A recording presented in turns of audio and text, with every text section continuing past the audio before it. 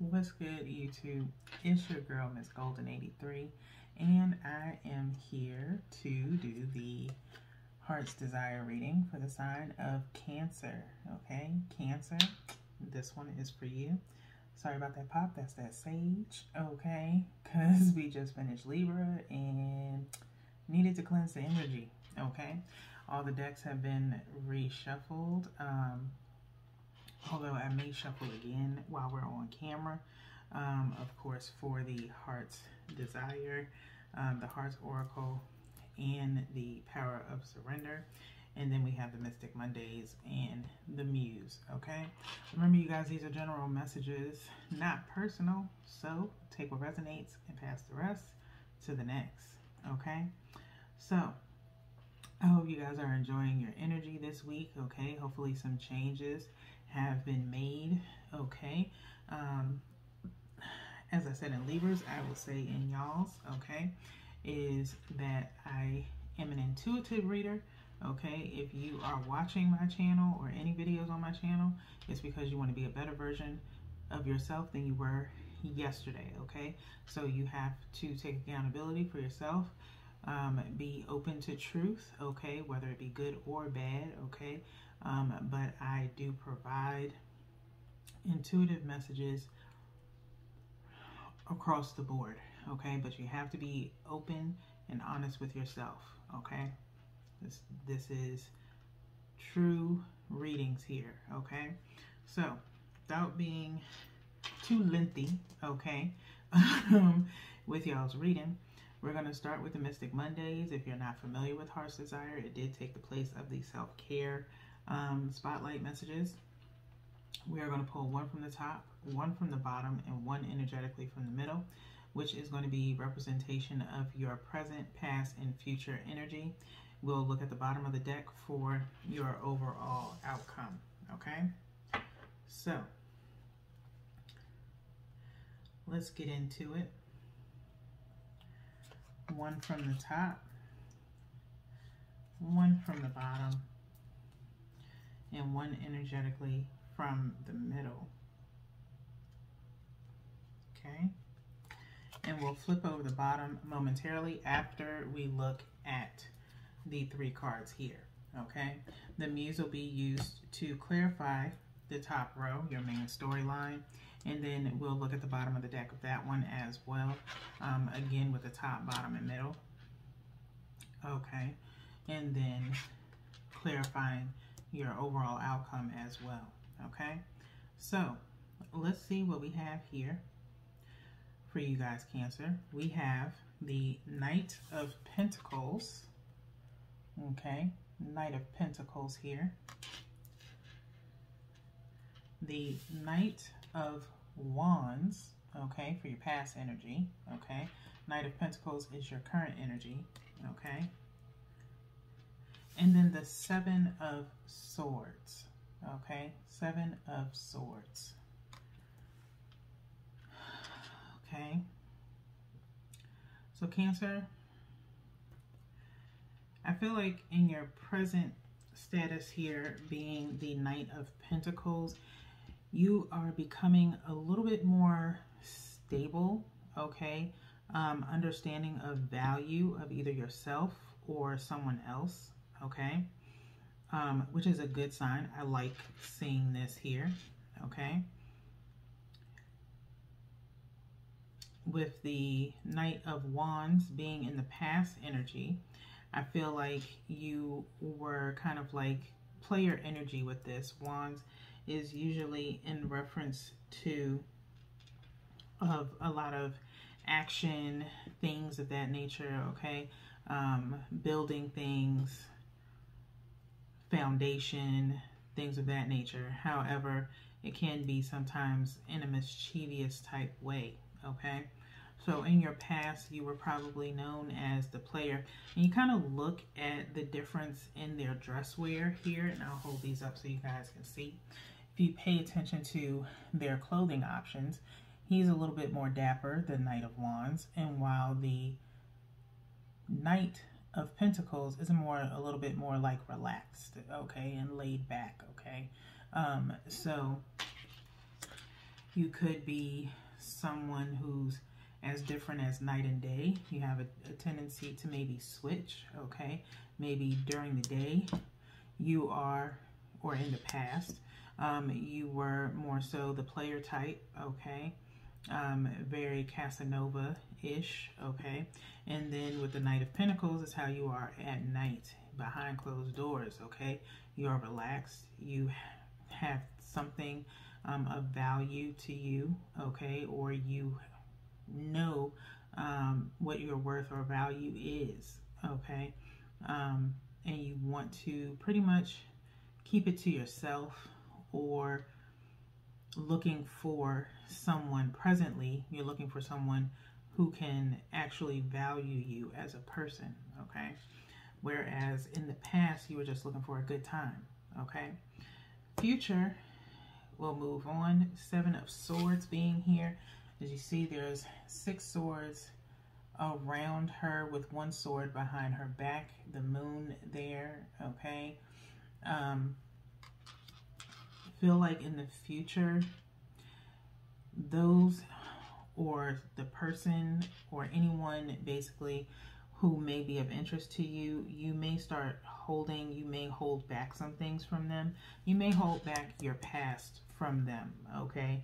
As it may represent you in the wrong light, okay? You want the person to see you for who you are now, not your past, okay?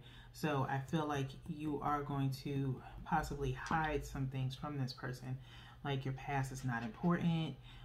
You may not, now when you do this, you may say, oh, enough about me. And sometimes people do this in conversation when they're dating someone. Oh, enough about me. Let's talk about you, okay? It does make you come off as caring and alluring to someone when you do that, okay? And that you're more of a listener instead of a talker, okay? Which is a plus, okay? In most, in the dating scene, okay? However, this person is going to want to know things about you that you are not willing to relinquish, okay? And that may pose a problem with this person, okay, in the near future, okay? So while it is nice that you consider them to talk about themselves more, make sure it doesn't have to be like, oh, I slept with my best friend's girlfriend while he was away on business. It don't have to be anything like that. But little tiny stuff about yourself, such as, you know, maybe the first time you fell in love with someone or something like that. It's something very small, minute, that isn't, you know, too detrimental where the person will be like, you know, hard gasp. You don't want to do anything like that. It's not that they're wanting to know things of that nature, but they just want to know little lighthearted things about you. Like if you played sports, you know, when you were younger, or, you know, did you have a pet, you know, things like that. Okay, and you slowly start to progress your way up to the bigger things, okay, as it relates to whatever you're talking about with that person, okay? That person may not need to know everything about your past, but they may want to just know little intricate details about yourself, okay? So let's turn the deck over for Mystic Mondays and see what the overall outcome is for you, Cancer, okay? And we have the Star. Okay, very nice. I like seeing this. This is really good. I'm hearing accomplishment, okay, of finding that person that you are able to connect with in a sense of a possible relationship, okay, where they compliment you, okay, and I feel as though they may have the same history as you, okay. They've played the field long enough in the past, and now they want something stable, okay, something of value, all right. They also could be hiding something from you as well, but it's not in a sense of ill intention of hiding from you. It's just they don't see it as being necessary to talk about, okay, the same as you, okay. Like I said, in your intimacy reading, you could be dealing Cancer on Cancer in your relationship, and I still kind of feel that a little bit, okay. It may not be their sun sign, but it could be a placement in their chart, okay. So let's move on, okay, to the Muse Tarot, okay? And we're going to do the same thing, one from the top, one from the bottom, and one energetically from the middle, okay? So we got one from the top for the Knight of Pentacles. We have one directly from the bottom for the Knight of Wands. And then we have one in the middle for the Seven of Swords, okay? And we will turn this over, the deck over momentarily to see what you have at the bottom, which will clarify the star and the overall outcome of the clarifiers here, okay? So,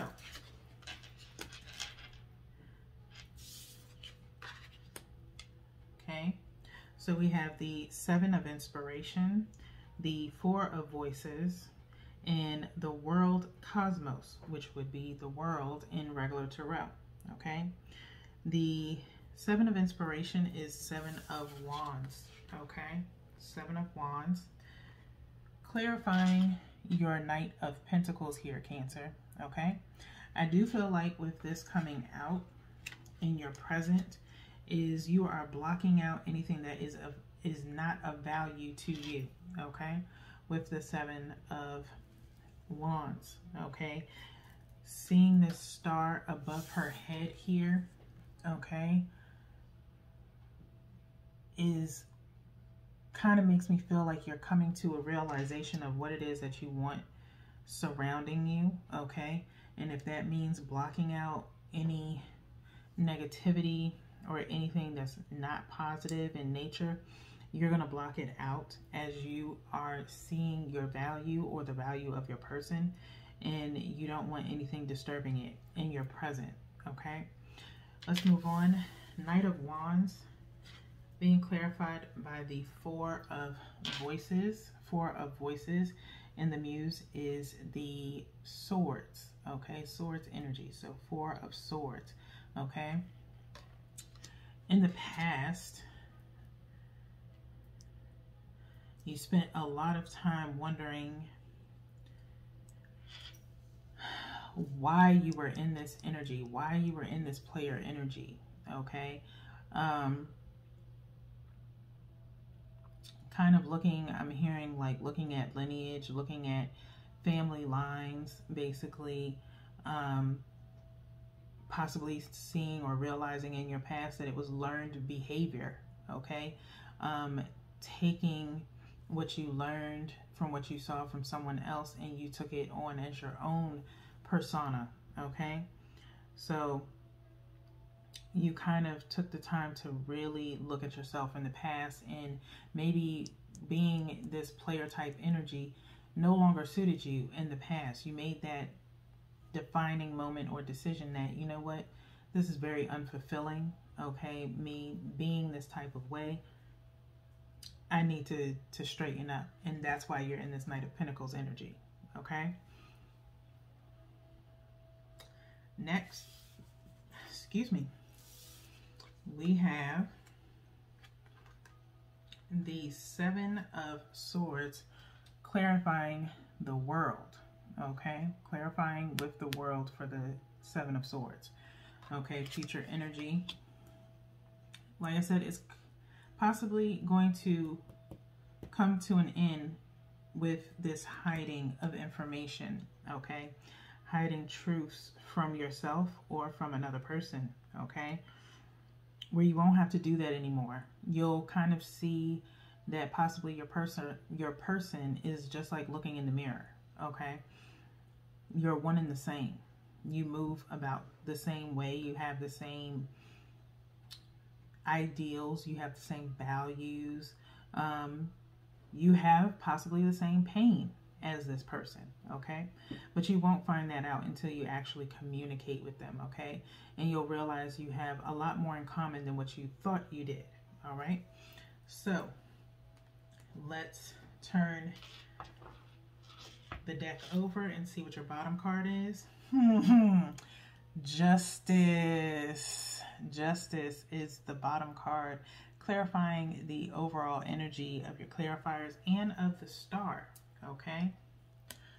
Justice prevails, okay? You will finally get that person that you're seeking, okay?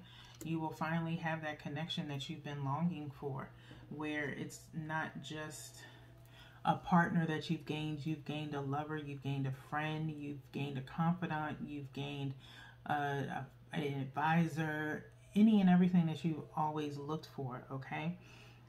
You will finally feel complete, okay, with this person. Like I said, it's just like looking in the mirror. You're both the same, okay? You've both been on the same type of journey, just in different places, okay? And now you have finally crossed paths and everything just seems to click with the two of you, okay? So this is very beautiful energy, Cancer. I really like this. This has really changed from your intimacy reading. Let's go into the Hearts Oracle deck. I'm going to go ahead and shuffle these 3 times before we go and look at the bottom of the deck. And I'll read the passage from the book so that way we can get some additional messages for you as far as the final outcome or advice for you. And then the power of surrender is just some supporting advice. Okay? So one more time on the Hearts Oracle.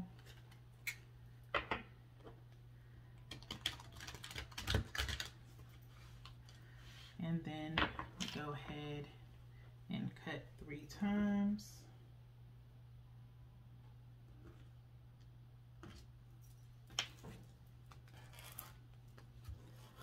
Okay, so let's see what's at the bottom of the deck for you guys of the Hearts Oracle. Release. Number 13, equaling out to 4, okay? Talking about protecting yourself, okay? Protecting your mind's eye, in my opinion, okay? But really protecting yourself, okay? And possibly releasing yourself from all that pain in the past, okay? The past is done.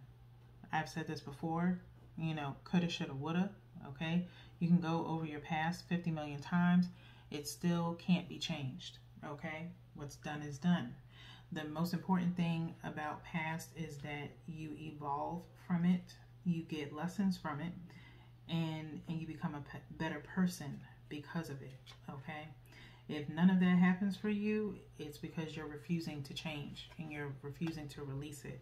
And you're pretty much staying in the sense of wanting to be a victim, okay? Depending on what it is that you have trouble with or that you are hiding with the 7 of Swords, okay? Could be some traumas there as well. We all have traumas. The thing is actually looking at those traumas and understanding them and realizing that you are not the cause of them, okay? And just releasing it, all right? So I'm going to read this from the book. It is on page 55. 5 meaning out change, 5 and 5 equaling out to 10. 1, enlightenment, okay? So if you follow numerology, we're at 1835 on your reading. Release. Number 13. Your key words here are discard, shed, end, transformation, freedom, and empowerment, okay? An opportunity for renewal around affairs of the heart is available at this time, and it's quite possible that this renewal will happen through release. It is in letting go that you discover what remains, what is truly yours. Sometimes in relationships, you may feel the need to hold on tightly to those you love, whether or not this love is returned. This can lead to tension and unhappiness for all involved. Even in a good relationship, holding on too tightly doesn't allow the relationship to breathe, grow, and mature. Are you restricting someone or trying to attract someone through your will? Discard any need for control and see how the relationship transforms. Watch how releasing the overwhelming need for a relationship allows the perfect one to appear. Shed any beliefs and behaviors that do not serve your highest good. Throughout life, we receive many mixed and often incorrect messages about how a relationship should work. Let go of any preconceived notions or expectations about your relationships or your lack of them. By doing so, your current relationships can flow and flourish in a way that is best for everyone. By being yourself, you also attract to you the relationships that will serve you best. This is also a card of possible endings. Are there relationships that you cling to that you would be better off leaving? In letting go of a stagnant or difficult situation, you empower yourself, opening the way for new and rewarding relationships. Your affirmation is, I let go of expectations and open myself to relationships that flow and grow. Your archetype is death. So this is in relation to the death card. Okay. So just like I said before, letting go or blocking anything that is not serving you in the present. Okay. With this 7 of inspiration, 7 of wands. Okay. Coming to a realization in your past of things that you needed to let go with this 4 of voices, meaning 4 of swords, okay? And coming to a completion, okay, of what you need in your life and what you need to let go of, okay? There's one last thing that you need to let go of so you can move forward with this relationship, followed by the Justice card here, okay? Kind of coincides with it. Very, very wonderful spread, Cancer. Let's go into the power of surrender. Okay, I'm going to go ahead and shuffle these 3 times and we'll wrap up your reading. Very, very beautiful energy. I love how this has changed drastically from your first 2 readings this week. Very, very nice. Very, very nice. So, one more after this shuffle and then we'll cut 3 times. And we'll read the bottom of the deck. The message is on the cards already. There is no book with this deck. Okay, so it's pretty much plain and simple.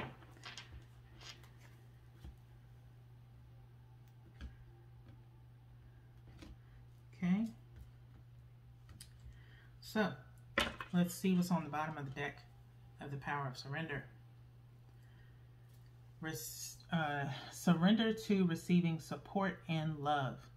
Surrender to receiving support and love. Allow the love and support of others in, rather than trying to handle everything yourself. This can take the pressure off and simultaneously nurture you. Okay? Very beautiful. I'm going to read that one more time for y'all, okay? Surrender to receiving support and love. Allow the love and support of others in, meaning your person, rather than trying to handle everything yourself, okay? Meaning, you know the value of yourself, okay? You know the value of your person. You do not have to handle the relationship yourself. It takes 2 to tango in everything. As you see, there are 2 bears here, okay? It's not one bear bossing the other bear around. It's working together, okay? This can take the pressure off and simultaneously nurture you. And this person is willing to do that for you, okay? So with that being said, that is all I have for you guys, Cancer. Very beautiful energy. I hope you guys keep this up. And I will see y'all in your Word from the Ancestors reading on Thursday. Peace.